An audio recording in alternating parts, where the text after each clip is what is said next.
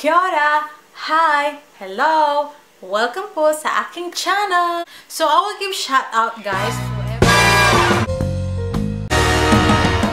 So, if you're new to my channel, please press subscribe and press the bell button for more videos. Today guys, I'm giving you 10 facts about New Zealand. So, I've been here in New Zealand for 5 years. So about New Zealand po guys, for the people who don't know about yet New Zealand, so this time guys, I will give you a little bit facts about New Zealand. So, let's start!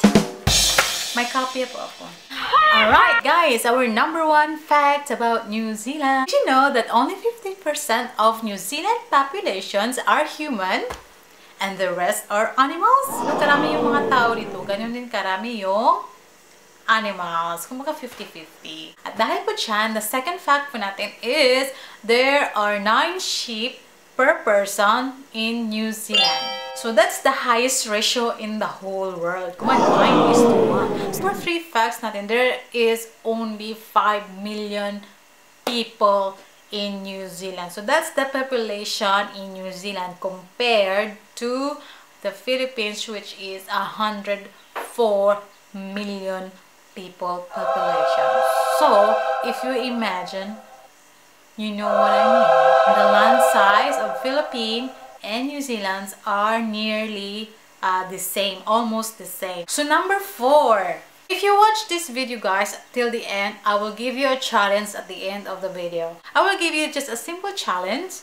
If you will accept it, you will know that by the end of the video. So the official language of New Zealand are English, Maori, and New Zealand Sign Language. If you remember my intro, I said Kia ora. That's the Maori language, okay? So Kia ora means hello in English. So number 5, there is the Maori name of New Zealand, which is Aotearoa. Aotearoa. Aotearoa. Aotearoa means the land of the long white clouds. So if you remember guys, the first man who climbed the Mount Everest, Sir Edmund Hillary. Not sure where he is now, but he is from New Zealand, so he's a Kiwi. Number 7. There are 50 volcanic cones in and around Auckland. So that's only Auckland guys. So hindi pa yun counted yung the rest of the island.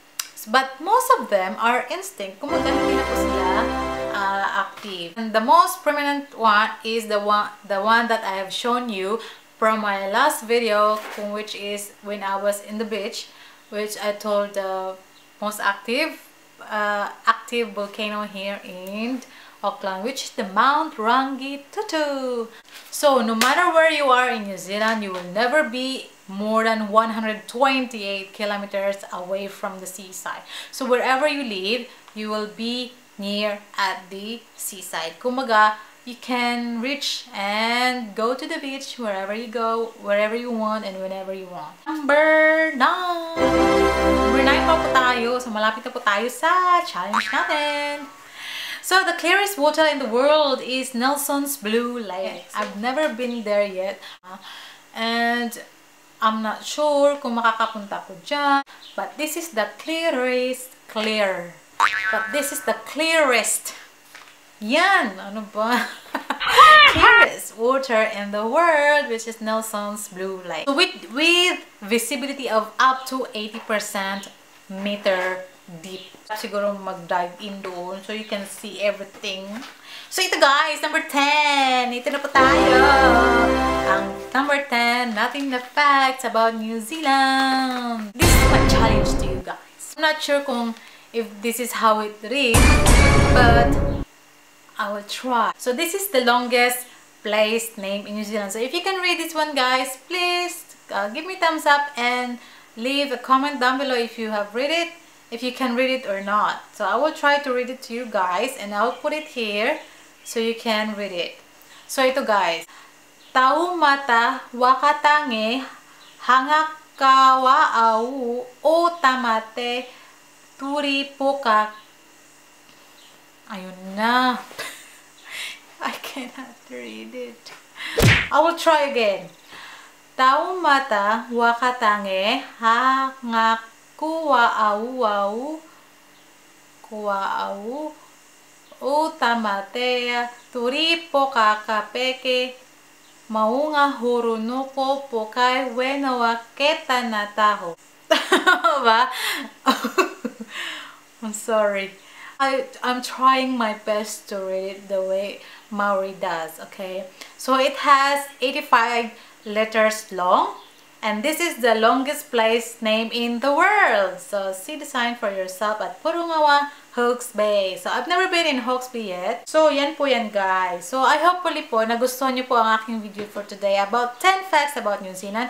If you like this one, guys, please leave me a thumbs up and please comment down below.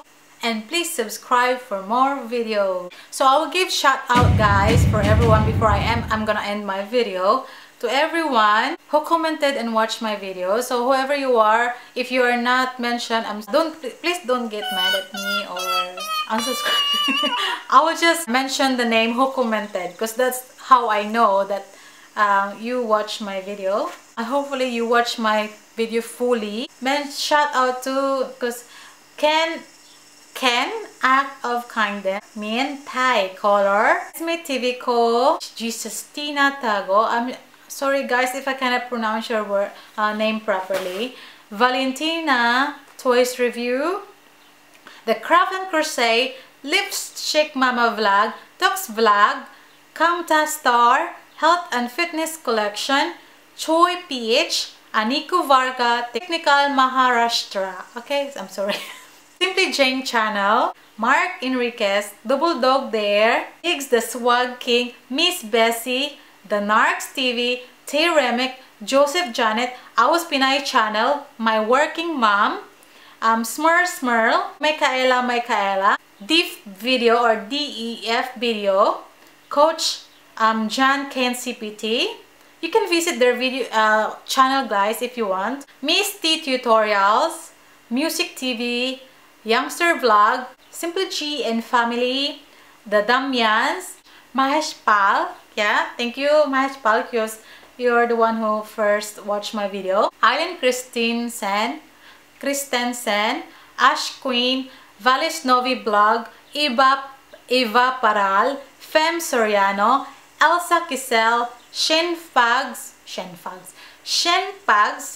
Meto Shail Tejeda, Yangski Yang or Dash ESMR Mukbang. Ang haba ng name. Mama Len, Pinay in Yuki. Ano ba yung mag-pronounce ako? Pinay in UK, Kids Singapan, Zorfield Buhay Abroad, Chill